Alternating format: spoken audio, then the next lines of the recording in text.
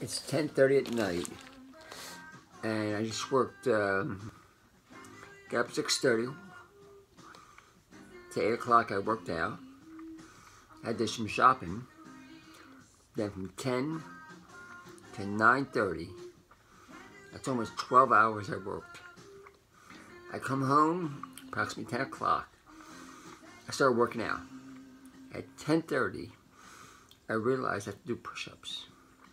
Now, for most of you who see me do my push-ups, this is a bad push-up, but that's just the way it is.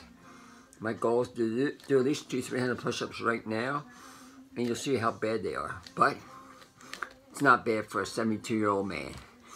Okay, I'm gonna count them. 1, 2, 3, 4, 5, 6, 7, 10, 20, 30, 40, 50, 60, 70, 80, 90, 100, 110, 120, 130, 140, 150, 160, 170, 180, 190, about 200. Keep in mind,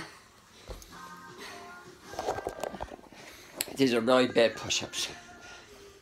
Keep in mind, I'm 72 years old. Keep in mind, I really don't care what people think. My goal at age 72 years old is to get stronger and stronger. To be a lean, mean, fighting machine. To be incentive for all those guys that are 50s, 60s, 70s. It's not too late. I technically really started when I was 52. Then I technically really started when I'm 62. Now I'm technically starting when I'm 72 years old. I'm working out twice a day. And my goal is to get in top fitness shape. That's my goal.